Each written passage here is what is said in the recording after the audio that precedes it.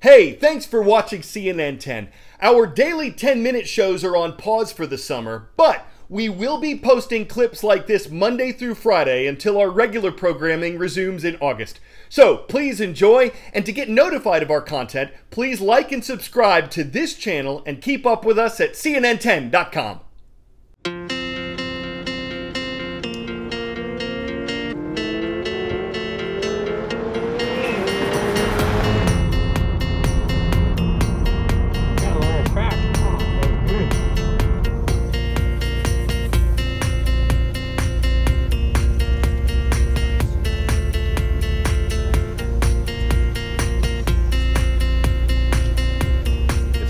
You know,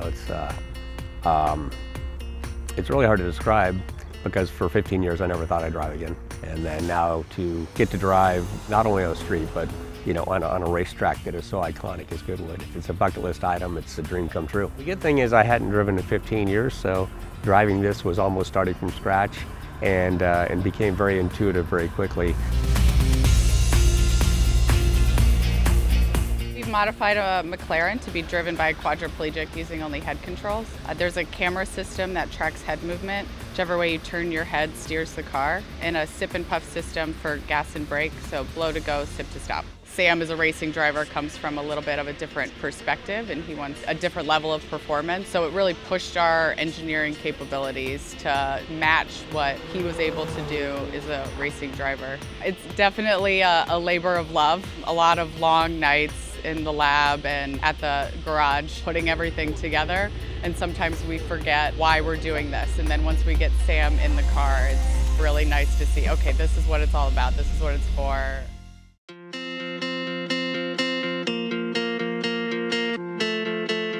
I just won my first race in IndyCar, just all kinds of positive stuff going on, and you know, it's really the photo of perfection here. We've got everything going, my beautiful wife. I've got a 6-month-old and a 2.5-year-old. And then to have it all turned upside down, my wife and the kids, they were with me every morning, with me every night, encouraging me. And the entire motorsports community was extremely supportive. I'm doing 4 or 5 hours a day of rehabilitation. There's nurses coming and going. At some point, it's like, you know, what are you gonna do with the rest of your life?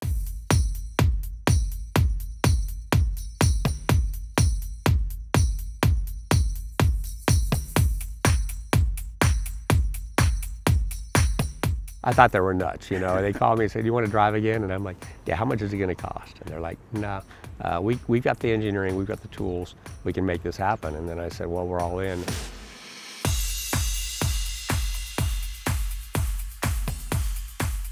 One of the things that was really surprising was just how incredibly normal it made me feel, because for 22 years, I've really had to rely on other people to do most of my daily tasks. When I first drove the car, it's like I'm actually controlling 100% of these functions. The gas and the brake and the head movements, and so there's nothing more in my life that makes me feel that normal, and so that's pretty spectacular. And then they said, you know, we're not going to patent this. Anybody out there that wants to use this technology to help others, we'll give them the technology, which to me just showed an unbelievable willingness to help people with disabilities at a corporate level, which you don't see a lot. There's millions and millions of people living with this every day, so how can we make their lives better?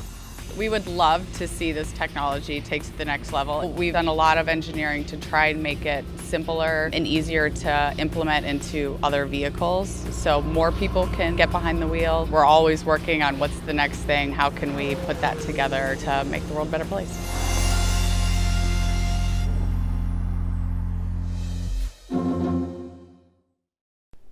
Thanks for watching.